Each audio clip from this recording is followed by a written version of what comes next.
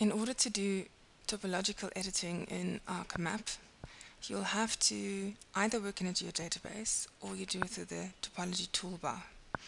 In a geodatabase, you will have to first create a feature dataset. So you'll have to create a geodatabase. You'll give it a logical name. Then you will have to create a feature dataset that will be stored within this geodatabase. You'll have to assign it a coordinate system, because in order for topological rules to be enforced, we need to have a snapping or threshold distance in place, and of course everything has to be in the same coordinate system. In this case, I've assigned it a transverse Mercator coordinate system centered on LL27, which is the prime meridian of 27 degrees east, and it's in meters. Now, in order to do topology, you will have to assign feature classes to this feature datasets. So you import feature classes. In this case, I will import 2. So I'm going to import multiple feature classes to this feature dataset. And these are the 2 feature classes that will participate in the topology in this particular example. You can then simply add the layers that you'd like to participate in this topology. So you're going to either open them directly from the data on your hard drive, or you can add them from your interface if it's already inside the map. So I would like my roads in this case and my zoning layer to participate in the topology.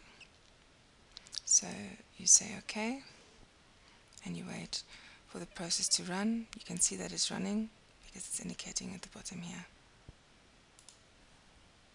Finished, you'll get a notification, and here are my 2 layers. They have now been added to my table of contents on top of what I already have. It's called topology, and they are the 2 features that I'll be working with.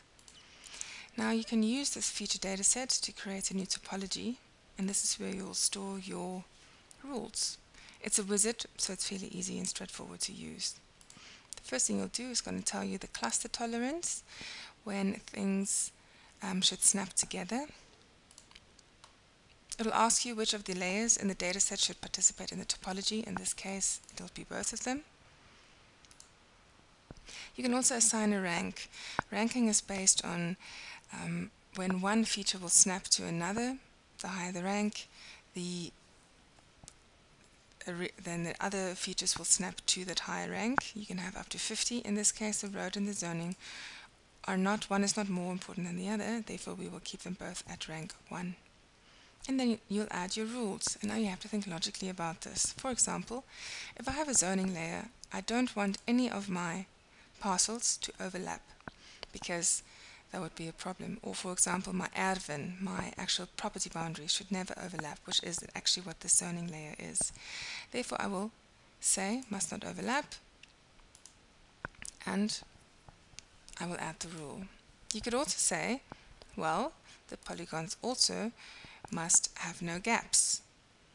That's not actually correct, because if you look at the background view here, there are areas that are actually not property boundaries, and therefore there must be gaps allowed.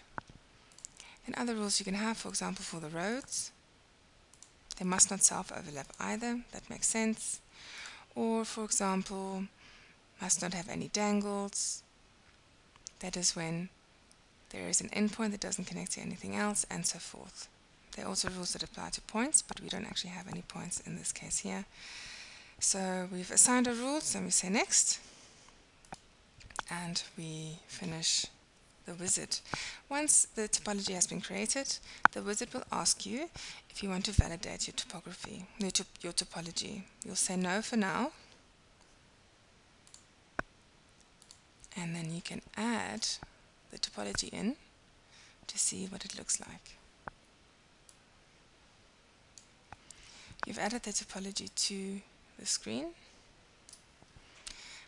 And this is normally what you'll see where the errors are. Area errors, line errors, and point errors. You don't see any errors yet because you haven't validated. So what you can do is you run it, you say right click and say validation, and this will then validate your topology and it will check for any contravention of the rules that you have just put in place.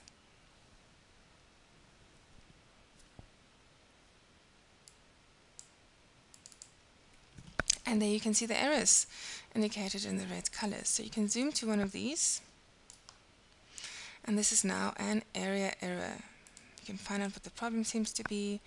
Now it tells me here that I have identified two features, and I said my zoning parcels may not overlap, or my property boundaries may not overlap, can't have two in the same place, so this is an error. How you fix that? You start your editor. I want to actually edit my roads. Then you also need the Topology Toolbar. If it's not active, simply activate it by double-clicking in the gray area, or activate it through your Customize window or menu item. You want to select which topology you're working with. It's a Geodatabase Topology because we set it up in the Geodatabase. I'm going to select the items that I don't want. For example, that one there. I also want to know what the errors are. So this is my error inspector. You can close the identify button now. So this is my error inspector. It looks at the errors that are in your screen, in your view. You say search now, and in this particular map view you have one error. There's a must not overlap rule which is violated. And as we said earlier, if you do identify, you can see there are two features that are participating in this particular error. So what you can do is you can right click the error, and then there are certain things that allow you to the software allows you to do automatically, or it does it for you. So one of the things that you can do is you right click and select one of those predefined methods of fixing the error. You will right click the layer, and in this option here you can subtract, merge, or create feature. That's the automatic or built-in methods of dealing with these errors.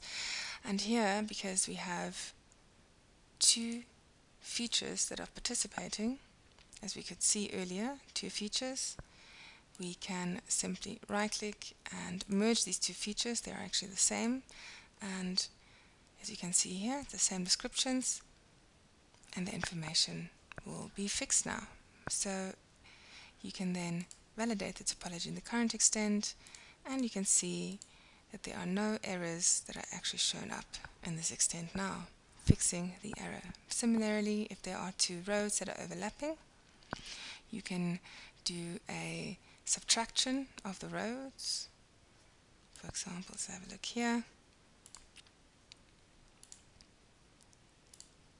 You can subtract, and the error will disappear based on that.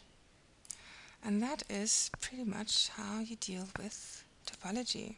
Once you're done, you should stop your editing, save your edits, stop your editing, and your topology will be correct.